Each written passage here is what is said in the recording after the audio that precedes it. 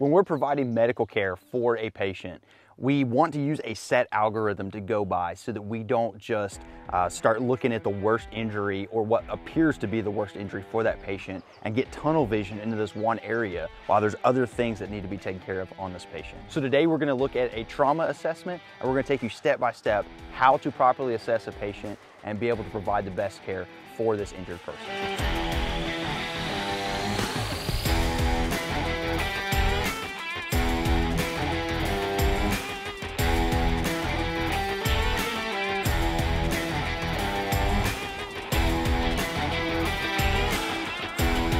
When we're looking to provide care to an injured person, we want to use an algorithm to be able to guide our assessment and our treatment process. If we just start jumping in there and treating patients based on what we see, there's a lot of stuff that we're going to miss because a angulated fracture is going to look way worse than someone that's not breathing. Unless you really assess, you may not know that this person is barely breathing because you're looking at a bunch of blood and broken bone fragments and that kind of thing. But we still have to make sure we're taking care of the breathing, even though it doesn't jump out at us like the fractures or the bleeding does. So in order to make sure we have a systematic approach to a patient assessment, we're going to use a system. And there are a lot of different systems out there for patient assessment. Now, a nursing assessment at an ER or a hospital is going to look different than what an EMT or a paramedic does out in the field. What an EMT or a paramedic does in the field to cover a whole broad range of different types of calls they may go on is going to look different than, say, the March algorithm that's an assessment meant for severe trauma and active shooter, severe bleeding, military type trauma assessments. There are a lot of things that are already taken care of in the military world as far as scene security and BSI and everything that we don't necessarily have in our assessment, but when we go to like a national registry assessment for EMTs and paramedics, we add some of those extra things in there. What we're going over today is the National Registry of EMTs Trauma Assessment. This is meant for trauma patients in a pre-hospital setting, and this is going to cover a lot more in-depth, some extra things that we want to keep in mind that a specific March algorithm won't cover. Now, don't get me wrong, the March algorithm is a good algorithm for a patient assessment and for being able to provide trauma care to a patient, but it does leave out some things such as C-spine immobilization, updating your incoming EMS unit with information about the patient, making transport decisions, vitals and reassessing vitals. So even though you use a March algorithm for critical injuries, this NREMT trauma assessment is going to take that a step further and add some extra memory prompts in there to remind us of things that we should be doing in a regular pre-hospital setting or while we as civilians are treating a patient waiting on an ambulance to get to where we are. One last thing before we jump into the trauma assessment.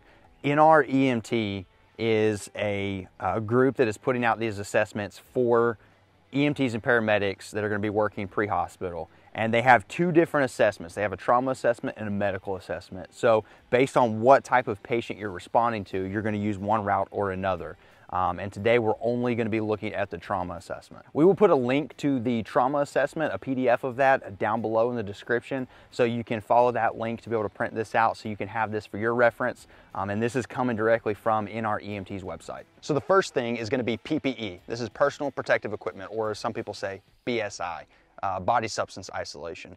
We want to protect ourselves from any diseases that may be in that person's blood, and we also want to keep any dirt or anything that we have on us from getting inside that person's blood and in their open wounds as we're now treating them. So let's make sure we have at least gloves on. If it's going to be a really messy scene, you may want eye protection of some form on as well. Another aspect of the scene safety is to make sure that there are no other threats or dangers to the scene.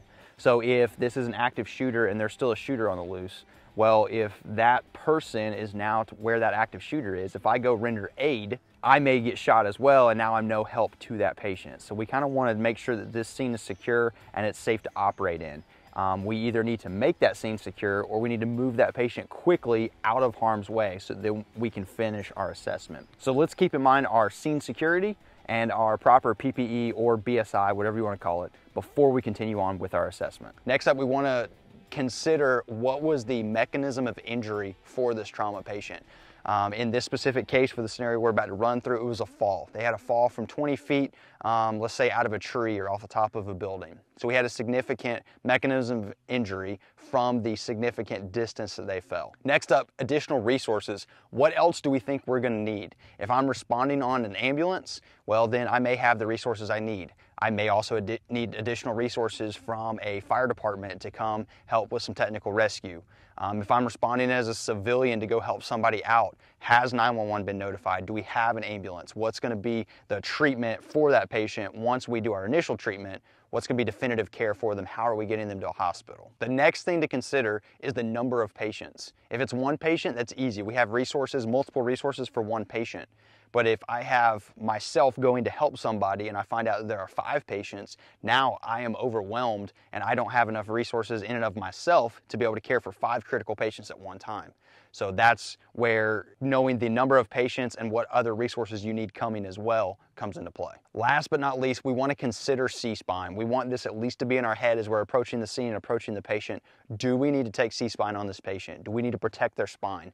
Based on the mechanism of injury and what we know about this call, is that going to be something that we need to do? And for a lot of these trauma patients, if they have head injury or potential for back injury, we want to stabilize that spine so that we don't make any matters worse. Next up, as we approach the patient, we want to be looking for a general impression of the patient.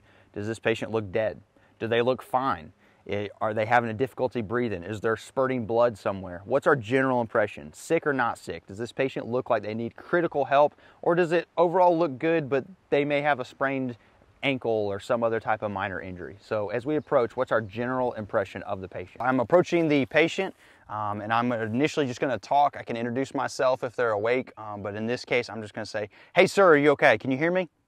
Get no response. So at this point, I want to start some sort of pain response from them. I don't want to hurt them too bad, but we need some sort of response to see if they are grimacing or reacting to anything I'm doing at all. So I can push on the nail bed, especially if I have a pin or a hard object, just to inflict a little bit of pain on the nail bed.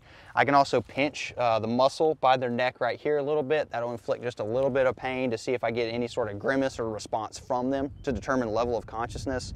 The old style of doing this was to do a sternum rub. I take my knuckles and I just rub it on their sternum to see if that painful stimuli gets any response. The problem is if I do that too hard and he does come around, then he's going to tell me he's got some chest pain because his chest hurts. Now I can't differentiate between, was that chest pain he had before, or is that because I did a sternum rub? So I'm not a big fan of that. So let's use the nail beds or the pinch of the muscle here to be able to determine a painful response from them. So I've done that. I still have no response from my patient, so I need to continue on in my assessment. At this point, we want to manage any life threats. As we walk up to this patient, is there bright red spurting blood? If there is, we need to put a tourniquet on immediately. We're not going to wait for the rest of our assessment before we manage immediate life threats. Is this person in a car that's about to fall off of a cliff? Let's pull that patient out and manage that life threat and take care of our scene security before that patient falls off the edge of the cliff. All right, so we've approached the patient, we've made an introduction to the patient, established a mental status. Now let's take a look at our ABCs and then go through our physical assessment as well. In our primary assessment, we're going to use ABC as a guide for our primary things we want to take care of. A is for airway. We want to make sure the airway is open. So at this point, we can do a head tilt chin lift, but for a trauma patient where we're concerned about C-spine, we can do a jaw thrust. For a jaw thrust, we're going to come right up underneath the jaw and we're going to displace the jaw up. So on this side of the patient, we'll find the jaw line and I'll put the heel of my hand on his cheekbone and I can push the jaw up forward, and that will push the jaw forward, lifting the tongue off the back of the throat, and that keeps us from manipulating this neck too much and doing a head tilt chin lift to where now we're manipulating that neck in case he does have a neck fracture. So we'll do the jaw thrust maneuver on this trauma patient. Under airway, this would also be the time that we could go ahead and place any airway adjuncts. For him being unresponsive, we could insert either an NPA or an OPA. We can only insert the OPA if he doesn't have a gag reflex, so that is something that we would want to be careful of. And if he did end up vomiting while we're trying to insert an OPA, we would want to pull that out. We would want to roll him to his side, suction if I have that available, but we don't want him to aspirate on any of that vomit. So we have to be really careful. So make sure that if you're inserting any airway adjuncts, you've been properly trained to do so. Okay, next up is B for breathing. So we want to assess his breathing. We want to see the rate and the quality. Is he breathing adequately? Is it really shallow? Is it rapid? Is it slow? What are the descriptors we're going to use to describe his breathing? So I'm looking at his chest. I am seeing his breathing rate. I want to see his work of breathing and want to make sure that he is breathing. If he's not breathing, then we want to put a BVM on his face. We want to use that now to artificially ventilate, to take over those ventilations for him. So now we are breathing for him since he's not breathing on his own. Under breathing would also be the time that we would administer oxygen. So even if we're not using a BVM for that, this could be the time that we put on a nasal cannula or a non-air breather for our patient. In this scenario, we're going to say that he is breathing. He's breathing adequately, yet he is still unresponsive. The last thing we want to consider under breathing is managing or taking care of any injuries that are prohibiting the person from breathing or interfering with the way that they would breathe. So this is going to be a sucking chest wound that we need to put an occlusive dressing or a chest seal on. Any other injury that is around the chest that is going to be affecting the way that they breathe. We want to go ahead and take care of that now under breathing. Next up is circulation. So circulation, we're talking about the blood moving through the body and taking oxygen from our lungs out to our cells. So really we're going to be assessing the skin color, temp, and condition, because how well the skin is perfused with oxygen is going to tell us how well that blood is getting that oxygen around. So if they are pale, cool, and sweaty, that's going to be a problem. If their skin looks pink, warm, and dry, that's a good sign because we know that that blood is getting out to the extremities and taking care of what it needs to take care of. Under circulation, we're also going to check for a pulse. So as we're checking for a carotid pulse, the carotid arteries run on either side of the trachea. So there's a little bit of a valley on either side. So if you take two fingers, I would use two middle fingers or your pointer finger and your middle finger, and start right on top of the trachea and slide it down off into the valley. And we're going to feel for a pulse on an unresponsive there. If the person's responsive, we can feel on a radial pulse here on the side. It's going to be on the thumb side of your wrist. We'll put two fingers there and feel for a pulse. And if it is a child, we're going to feel for a brachial pulse. So that's going to be just up underneath the arm, up underneath the bicep. You'll feel up underneath the arm there on a child. As we're feeling for a pulse, we are going to be feeling for how strong the pulse is. If it's really weak and hard to feel, that means their blood pressure is going to be lower. If it's really strong and bounding, we know they have an increased blood pressure. And so this is not giving us a detailed number on the blood pressure, but at least lets us know, hey, does the blood pressure seem low or high? We're also determining the rate of the heart rate right now. So is it really fast? Is it really slow? Or does it seem pretty normal? Again, not a detailed assessment of exactly what number the heart rate is, but overall, we want to know if I quickly feel this, okay, it seems really rapid. His body may be compensating for something, maybe blood loss. So as I assess a pulse rate, I want to know if it is a bounding pulse or a thready pulse. Is that a strong pulse or a weak pulse? And then I also want to know the rate. Does it seem fast, slow, or pretty normal? Under circulation, we also want to take care of any other major bleeding that we see that we have not taken care of in our life threats from earlier. And then we also want to go ahead and initiate treatment for shock at this point. The big thing here is really going to be to keep this patient warm. If they've lost a lot of blood or if they're not compensating like normal, we may have an issue with thermoregulation. So we want to make sure that we keep this patient warm as we continue our assessment. So the next point on our assessment is determining the criticalness of the patient and then also the treatment and transport decisions for this patient. Is this going to be somebody that needs to get thrown in an ambulance and taken to surgery immediately or they're going to die? Or is this someone that we need to start doing some treatment like splinting or putting them on a long spine board, or do we need to evacuate them? What are our treatments and how much time do we have to work with this patient based on the initial primary survey that we just completed? Next up is going to be our vital signs. This is where we want to get an accurate number for a heart rate. We want to get a blood pressure. We want to get a manual first. So even if you have a heart monitor or some device that will take an automatic blood pressure, we want to start with a manual blood pressure to make sure that our baseline is a true, accurate reading, since some of the electronic equipment can be off. We also want to use a pulse ox if possible to determine a oxygen saturation for these patients, and then we want to get a breathing rate on this patient as well. A fifth vital sign that could be helpful in a lot of cases is a blood glucose, because we have an unresponsive patient that fell. We don't know if he fell and then became unresponsive, or if he went unresponsive due to low blood sugar or some other cardiac event and then fell as a result of that. Next up is our sample history, SAMPLE. We have signs and symptoms, allergies, medication, past pertinent medical history, last oral intake, and events leading up to. This is going to give us some more information about this patient specifically, and in this case, I'm going to have a hard time getting that from an unresponsive patient. So the best thing for me to do is to look for a medical bracelet or a medical necklace that he may be wearing that may indicate they're a diabetic or they have allergies. And then also any bystanders or family that may be with the patient may be able to provide some of that information for an unresponsive patient. Okay, now we're going to start our secondary assessment. This is a head-to-toe assessment to figure out what's wrong with this patient and make sure that we don't miss any injuries on this person.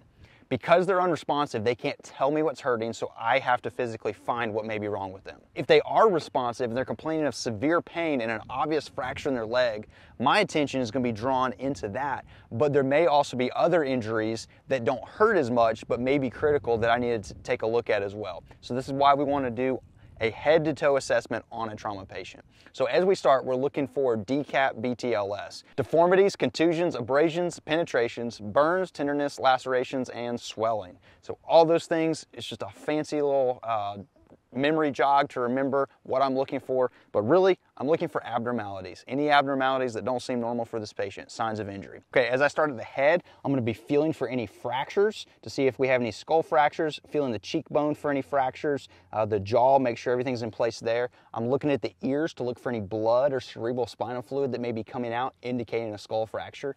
As I move around the back side of the head with my fingers, I want to pull them back as well and look to see if there's any blood that ends up on my hands because I'm going to have a hard time seeing that from here. As I move down, this is also the time that I want to take a look at my pupils. So I will check the pupil response, make sure that both pupils together are equal, that they're both reactive to light, document any abnormalities that I find there, and continue on with my assessment. As I come to the neck, I want to make sure that there's no signs of trauma. I want to make sure the trachea is midline. I want to make sure I don't have any engorged or distended jugular veins. I also want to reach around the back of the neck and feel the C-spine or the cervical spine. Make sure there's no abnormalities, no fractures, nothing protruding that feels abnormal, and then continue on down from there. So as I come down to the chest now, I want to be feeling the collarbone, the rib cage. I want to be palpating and checking for any injury, any broken ribs, any fractures that we have. This is also the time to expose the chest, because if he's fallen and there is a bunch of bruising or there's something, a stick or something that is now sticking out from his chest, I'm not going to be able to see that well. So we're going to use our trauma shears. We'll cut the shirt off as well so we can look at the chest while we're doing our assessment as well. Another part of the physical assessment for the chest is we will listen to lung sounds, especially on unresponsive where we don't know what's going on. We want to be able to determine if they have a pneumothorax, a collapsed lung on one side, so we'll go ahead and give a listen to lung sounds as well. We're going to move down to the abdomen. We're going to palpate all 4 quadrants. So if you take the abdomen and we split it into 4 even sections, I want the right upper, right lower, left upper, left lower, and I want to palpate and feel. I'm feeling for softness. If it's rigid, there may be internal bleeding. So I also want to see if there's any moaning or groaning or responsiveness from him that would indicate severe pain in a specific area. Moving down to the pelvis, I'm going to push in and down on the pelvis to make sure there's not a pelvic fracture, make sure the bones aren't moving there. They used to teach to rock the pelvis and see if you felt any grinding or any bones moving. Probably not the best thing for a pelvis that is fractured. It will tell you if the pelvis is fractured or not, but it's not going to be real good for the patient. So let's push in and see if there's any movement, and let's push down. And as long as everything feels pretty secure, then we can go ahead and move on with our assessment. If it feels insecure, let's go ahead and throw a pelvic binder on. Or if you want to, you can throw a pelvic binder on if there's enough significant damage or significant injury to the patient to where we think that could help the patient. Let's move down now to the legs. So we're going to be feeling the legs. Again, any sides underneath, we're going to be feeling underneath and checking our hands for blood. We want to make sure that all the long bones are in place. As we move down to the feet, we're going to cut the boots off or take the boots off. We want to feel for a distal pulse. So we want to make sure that we have a pulse on the top of the foot. And then if they're responsive, this is where we would also check to see if they could wiggle their toes, if they could feel if you're touching their toes. We don't get that luxury with someone that's unresponsive, so we move on. We're gonna do the other leg as well, sweeping down here, make sure there's no fractures, no decap BTLS noted on the legs, cut the pant leg up so we can see the legs as well, check a pulse on this side, wiggle your toes, all that good stuff over here too. Now that we've gone head to toe, we're gonna come back up and get the upper extremities. This is where we're gonna feel down the arm. We're gonna get down here. We're gonna check for a pulse as well. Again, if they're responsive, we're gonna say, hey, can you wiggle your fingers? Can you feel, what finger am I touching down here to make sure they have good pulse, motor, and sensory in each extremity. We'll do this one. Come down, checking for blood. Come down here, check for a pulse, wiggle fingers, all that good stuff as well. Last but not least, we need to roll this patient. We need to check their backside. That's the only place we haven't checked. Make sure you don't forget this. If this patient has to go on a stretcher or a litter or a long spine board, if the protocol in your area exists for that, those are kind of falling out of favor, but if you're going to do that, then we want to do all that at one time so we're not manipulating this patient multiple times. So whenever we're ready to go ahead and move this patient onto a stretcher, we can do what's called a log roll, and we can check the back while we're in the process of getting them on the stretcher. Okay, so a log roll would go something like this. We'd have multiple people to help with this, but we would take this arm, we would reach here, we would roll the patient up, we would have somebody supporting the head as well for C-spine so that we're not manipulating the neck. Somebody should maintain that C-spine the entire time. I'm a little short-handed here for the sake of this demonstration. And then we're gonna start at the top from the C-spine where we fell earlier, and we're gonna work our way all the way down the spine. We wanna look for any vertebrae that are off to the side, anything that seems fractured, and remember the shirt is gone as well, so now we're looking for any abnormalities, bruise, anything as we go down and check the backside. We're also looking for any open injuries or wounds here that we can cover with inclusive dressing in the chest area. So anything that needs to be done on the backside we'll do now. If we're putting them on a stretcher, this is the time that we could put a sheet or a board or something behind them and roll them back on the board to be able to pick them up and move them. Okay, head to toe is done. We've done our physical assessment or our secondary assessment. Now is our time for treatment. Let's start IVs. Let's give medications. Let's splint our injuries. All that stuff comes now. Then once we have administered those treatments, then we need to go back and reassess. If we have splinted, we want to go back and make sure they still have good pulse, motor, sensory in the extremities we've splinted. We want to recheck their vitals. For critical patients like this one, we would recheck the vitals every 5 minutes. For a non-critical patient, we would reassess those vitals every 15 minutes. We just keep checking and trending and documenting all that so we know if this patient's getting better or worse, and we've got a history now that we can work from as we're trending and treating this patient. All right, let's do a quick recap. So we've got 5 things we do before we get to our patient. Then we get a general impression of our patient, take care of any life threats, and establish a mental status, baseline mental status for our patient. Then we take care of our ABCs. These are the things that are necessary for immediate life, airway, breathing, and circulation. After that, we determine a transport decision, or we update any incoming EMS crews or anybody with some additional information at that point. Moving past that, we're going to get into a trauma assessment and do an assessment to find out what injuries this patient has. Following that, we'll do a set of vitals on this patient, so now we have a baseline set of vitals, and then we'll also get a sample history so that we know allergies, meds, and all that good stuff as well. After that point, now we can provide treatment and then also reassess every 5 minutes for a critical patient or 15 minutes for a stable patient.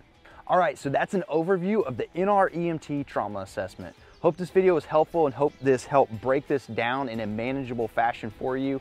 Check out the link below for the PDF of this assessment. And as always, stay vigilant and stay safe.